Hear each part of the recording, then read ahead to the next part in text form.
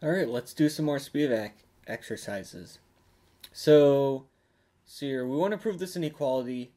So, first, remember 1.3 says x, the norm of the difference between x and y is less than or equal to the sum of the two norms. And this is really important because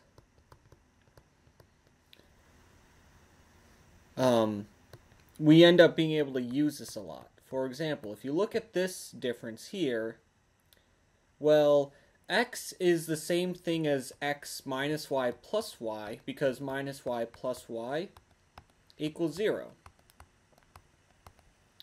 Alright, and we can put this x minus y in parentheses just to sort of indicate that's a distinct thing, because we can now use the inequality from 1-3 on this thing and break it up into this part and this part. I.e., this is less than or equal to the norm of x minus y, because that's that part, plus the norm of y, which is that part. But then, of course, we've got this part over here, and we need to include that. But this is just equal to the norm of x minus y. Let's see here. Okay.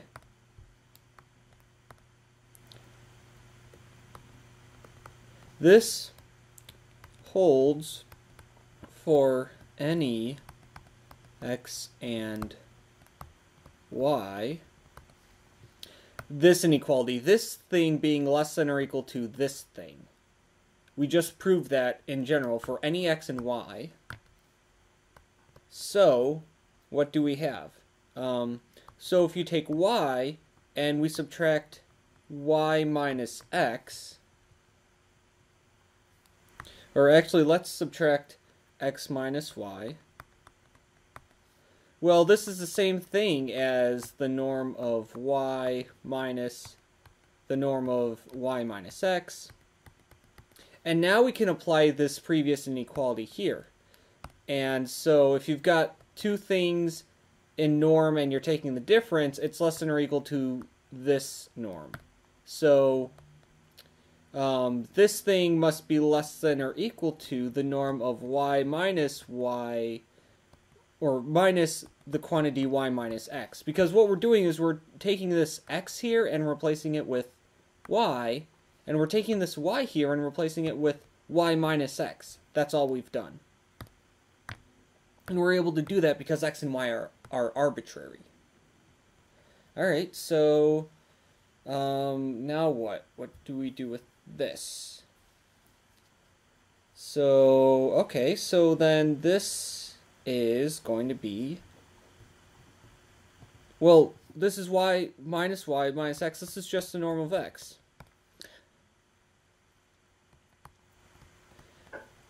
Thus, if we take this, so we have this part, so this thing is less than or equal to this thing. And if we move, what are we going to move? We're going to move this thing over to the other side. And so we have negative x minus y is going to be less than or equal to, and then we have the norm of x minus the norm of y. So what have we proven? We've proven that the norm of negative x minus y is less than or equal to the norm of x minus the norm of y, which is less than or equal to the norm of x minus y. This is the second thing we proved, and this is the first thing we proved. And what is this equivalent to? Which is equivalent to saying that the absolute value of this difference is less than or equal to the norm of x minus y. These two equations are the same thing. And hey, this is what we wanted, and so we're done. And how would you figure out this solution in the first place? What you'd actually do is, I've just presented it in a way that makes it really logical and straightforward, so that you can like follow along and see how you actually prove this. But the way you figure out the proof is you actually work backwards. You start with this, and you realize, oh, well, I don't know how to deal with this absolute value over here, but I know I can break it up into this equation here. And then you try to prove each of these inequalities separately. And you prove those inequalities using 1-3.